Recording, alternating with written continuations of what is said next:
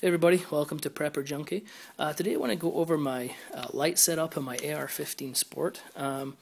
Just so you know, the chamber is empty and I don't have a magazine in there. The gun is cleared, in case anyone was wondering. Anyway, so I have an Elzetta mount here that I just purchased off of Amazon for about $25. It's super simple to put on. It literally took a couple of minutes. It comes with, it's got 5 screws, and it comes with a tool. It's like an Allen wrench to actually secure it.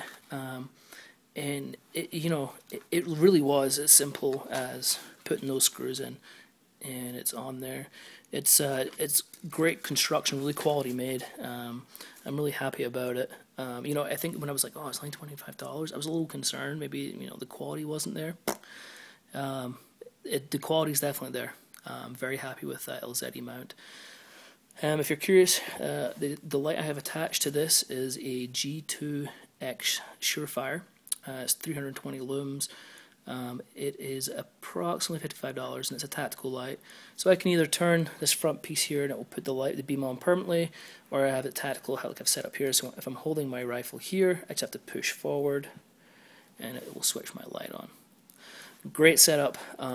Really stoked about this combination together. So there you go. Any questions, comments? As always, folks, ask them below, and I'll be happy to help you if I can. Thanks.